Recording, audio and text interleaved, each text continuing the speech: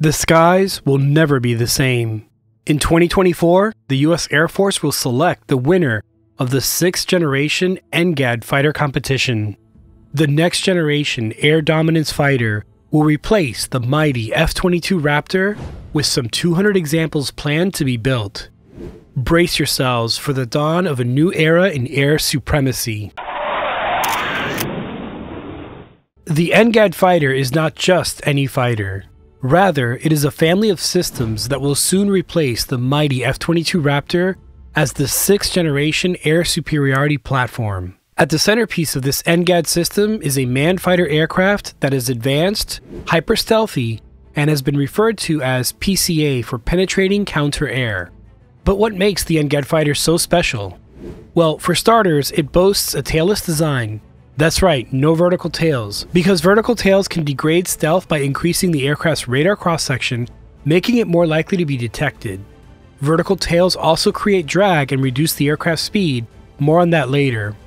However, losing vertical tails could also mean losing some maneuverability. But fear not, as this penalty can be offset by the use of thrust vectoring engines or innovative use of existing control surfaces by the flight computer. At the end of the day, super maneuverability is presumably not a priority for the NGAD fighter. Instead, stealth, range, and the use of drones would most likely be optimized. To further improve its stealth profile, the NGAD's fighter engine exhausts are shrouded to reduce the infrared or IR signature. This is an essential feature as modern fighters and defensive platforms increasingly rely on infrared search and track or IRST systems to detect stealth aircraft. Furthermore, as the NGAD fighter flies through the air, it generates heat on its surfaces, especially at the leading edges and nose, making thermal management crucial. The NGAD will likely use next-generation radar-absorbing materials, or RAM coatings, to combat this issue. These coatings should not only absorb or scatter radar waves, but also reduce the aircraft's heat signature. Recently, F-22s and F-35s have been seen test flying with chrome or mirror-like finishes, which are likely being used as test beds for the newer RAM coatings. The NGAD fighter is taking every measure to ensure that it remains undetected in the air, making it the ultimate air superiority platform. The NGAD fighter's cockpit is designed to be as stealthy as possible, with only 2 side windows. Traditional cockpit designs can be a source of detection, but the NGAD fighter's cockpit is integrated into the fuselage, with side windows serving as reference points only. The pilot will likely fly the plane using an advanced helmet system that feeds visual data from cameras located throughout the aircraft, a technology known as Distributed Aperture System or DAS. This system is already in use on the F-35 and allows pilots to see behind them and even through the aircraft. And what would a fighter be without weapons? The NGAD fighter is designed to bring a full arsenal to the fight, but without sacrificing stealth capabilities. To achieve this, the NGAD fighter stores its weapons in internal bays, which are located near the rear of the aircraft.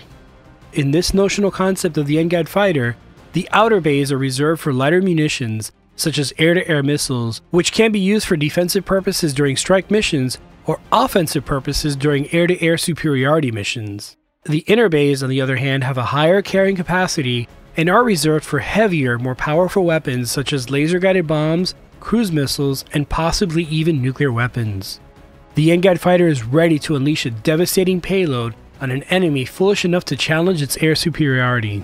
The NGAD fighter is not just a replacement for the F-22 Raptor, it is a new era in air supremacy.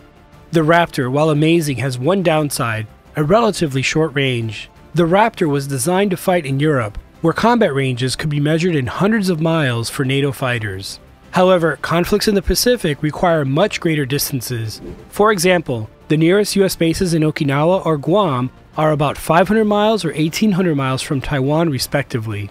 While the Raptor could carry external tanks or refuel from airborne tankers, these options would greatly degrade its stealth capabilities and make airborne tankers highly vulnerable to long-range missile attacks from enemy fighters. As a result, the NGAD fighter must have a much higher combat range on just internal fuel.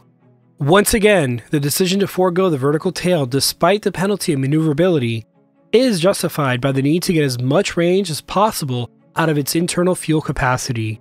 Additionally, the ability to supercruise or fly supersonic without afterburners is a must. Aside from much lower fuel consumption, afterburner plumes are relatively easily detected, by IRST systems and even some radars. Therefore, the NGAD fighter should be optimized for endurance along with a high top speed. Why are higher top speeds important in a 6th generation fighter? It comes down to physics. A missile launched from an aircraft inherits the aircraft's speed, so a faster aircraft will be able to extend a missile's range. This also comes into play when considering hypersonic weapons, which are typically equipped with ramjets, engines that can only be started or activated at supersonic speeds. The NGAD fighter design will be a true marvel of engineering. Our notional concept features a double delta wing, a variant of which has been seen on the F-16XL and Saab Draken before it. The double delta wing allows for high top speeds while maintaining excellent handling qualities, both at high and low speeds. The design features a wing with a high sweep on the inboard panel, which minimizes drag at supersonic speeds, and a low sweep on the outboard panel, providing superior handling and maneuverability at subsonic speeds. Our NGAD fighter design takes this concept to the next level, with a modified outer delta wing that is chopped or cut, rather than terminating in a triangular shape. This modification would likely require an even more sophisticated flight control system to manage, but given advancements in computer technology and modeling since the F-16XL, it's nothing less than a quantum leap in aviation design. Given the perilous situation of modern geopolitics, the need for the NGAD fighter is glaringly obvious. But the question that looms is not just how much it's needed, but how much it will cost. The projected cost per unit of the NGAD fighter is staggering, amounting to several $100 million per copy. This would make it the most expensive weapon system in history. If the aim is to replace the F-22 fleet 1-to-1, then the aircraft would require about 180 NGAD fighters. Recently, the Air Force proposed a bold plan to procure 1,000 Collaborative Combat Aircraft, or CCAs. What's interesting about this plan is that it envisions 2 unmanned aircraft for every NGAD fighter or F-35. This implies a fleet of roughly 200 NGAD fighters, along with 300 F-35s, and the remaining 500 aircraft being drones of various sizes and types. However, unlike popular opinions, these drones are not merely expendable assets, but rather are seen as, quote, an affordable mass, end quote. The intention is for the drone to be reused after each mission, but also take risks that may not be feasible for a manned aircraft. It is likely that the drones will initially be employed in the air-to-air role, and as AI and tactics advance, expand their capabilities to air-to-ground operations. The same pool of 500 drones could be used to team up with either NGAD fighters or F-35s, helping maintain a 2-to-1 ratio of unmanned aircraft to manned aircraft. The NGAD fighter is a revolutionary piece of machinery, but it comes at a cost that is as daunting as its capabilities. In order for the NGAD to dominate the skies like never before, it must be designed and built in ways that allow for efficient production, upgrades, and maintenance from day one. And nothing achieves this better than modular design and common interfaces. These design philosophies permit a system to be divided into smaller and reusable parts, which can be readily connected and exchanged. Think of USB ports or Lego bricks. USB ports are a common interface which allows various devices to be effortlessly connected to a computer or other device. USB ports greatly enhance compatibility and enable interoperability between devices, while reducing the need for different cables or connectors. The NGAD program would benefit greatly by adopting these approaches, and this appears to be the route that the 6th generation B-21 Raider is taking. Another approach for NGAD development would be to allow for a more collaborative design effort by allowing multiple contractors and even stakeholders to participate in the overall process. While this might make the project slightly less secure, it would spread out costs and provide the ability to produce larger numbers of these aircraft, thereby making it an offsetting factor. In the end, the NGAD's greatest enemy may not be its adversaries, but rather the same thing that hindered the F-22, a lack of sustained production and sufficient numbers. The NGAD fighter is not invulnerable, but with enough assets, it could dominate the skies like never before. The NGAD fighter's ability to fly long ranges, supercruise, and maintain an incredibly low radar cross-section are all hallmarks of its design goals. The ability to control stealth drones for various tasks, such as reconnaissance, air-to-air interceptions, sensor range extenders, and even as a defensive screen, should make the NGAD fighter and platform the next evolutionary step in aerial warfare.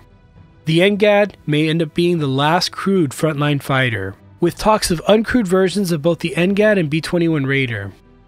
We may be witnessing a transition period in aviation history, similar to how the propeller fighters of World War II gave way to the jet age. The NGAD fighter competition winner will be announced in 2024. I'll keep making videos and updating this 3D model as we learn more.